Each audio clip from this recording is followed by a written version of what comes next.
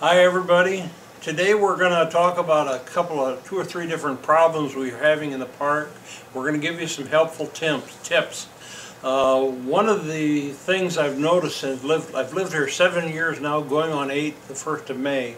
When I drive around the park, even at this time of the year, as I drive by, I had this habit of looking at the sides of the houses, and I can see so many people have hoses still hooked up to the side of their homes. It may look something like this on the outside of your home. Now this is what the faucet looks like outside. This is what you actually see right here. But if you could see what is actually there, this goes all the back underneath your home in here. And when you turn this valve off, there's a pipe that's a small line goes through here, and it actually shuts off in the back, not in the front. It shuts off back here. Now what that does then, when it shuts off here, the water that's in that line runs out and down and out of the pipe so that it doesn't freeze. Now, if you leave your valve, the hose on that valve, what happens, you have an airlock, and that can freeze up. And it can break before spring. It can break at any time. But you always want to, in the fall, disconnect that hose, whatever you do. You're looking at a savings of about $250, but you got to get somebody out, and it's no fix it. It'll bust that copper. They have to get underneath the house, take the skirt off, get underneath, replace the parts. It's a big job, okay? A second tip we have is we have a lot of roof dams right now, and we've had several people have had, with that big snowstorm we had early, we had snow get up on the roof and it covered up the chimneys. Now if the chimney gets covered up, you're going to have a real problem. Your furnace will not light. You won't have any heat. Now there's two things that can happen here. If that goes out, you also have to keep your furnace pipe uncovered, but you also have to keep alongside your house. You'll notice something called this is the gas meter, but right here is something called a breather, and this little black thing where the circle is a breather, and it has to be able to breathe.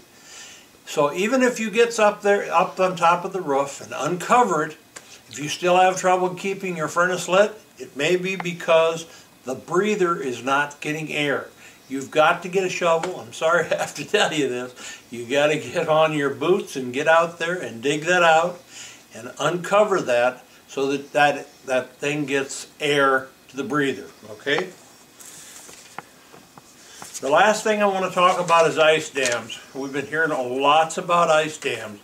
There's many things, many places we can have ice dams, and I want to update people on all the different things that could happen and how many different areas that you're losing heat on your house. You mean the first thing you think of is, well, I'm probably getting some from water is melting up around my pipe from my furnace, which is true. That's the worst one. But there are several others also. You have your furnace, your water heater vent, you have your furnace vent, you have your bathroom stink pipes that go up. There's a certain amount of heat goes up there, and that also puts heat up there. Your microwave vents. I know one gentleman in the park has right now, down below his microwave vent, up above and on the roof, he has snow almost 18 inches deep up there.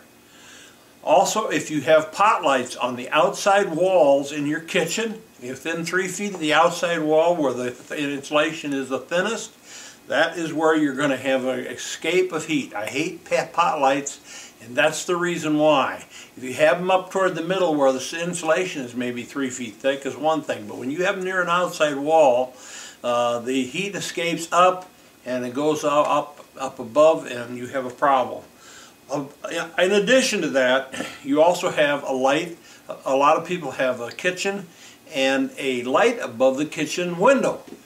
Well, it may just be an incandescent light, like a 60-watt bulb. If you ever put your hand around a 60-watt bulb, it's very warm.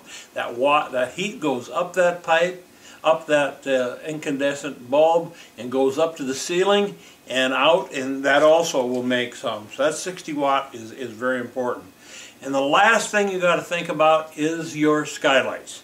The skylights are a big problem in the wintertime because the heat goes up to the skylights, and so you've got heat up in that pocket, and then meanwhile the sun comes down and hits the outside.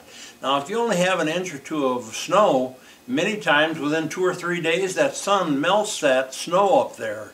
Between the snow up there and the sun and the heat from the inside your home going up, that clears off, so you get good light, which we love at our skylights. Well, the problem is that water runs down to the edge of the roof and builds up and starts to build up, comes back up under the shingles. So this is just another thing you have to watch. Well, you want to get the snow off the edge of your home for at least that first 2 feet, and then wait for a warm day when your house is dripping, and if you can get up on a ladder or get someone up on a ladder with like a flat edge pry bar, you can get under. Sometimes that ice will get just a little bit loose. You can get a pry bar underneath it. You can just lift it underneath and lift it up, flip it up. You won't cause any damage. You don't want to use anything like a screwdriver or a pick or let anybody do anything that isn't careful. You can cause damage. But if you're very careful, you can use a pry bar underneath it and you can lift it up. Well, that's about it for the tips for the day. And signing off, Paul Ruby, for the tips from Rolling Hills. And have a good day.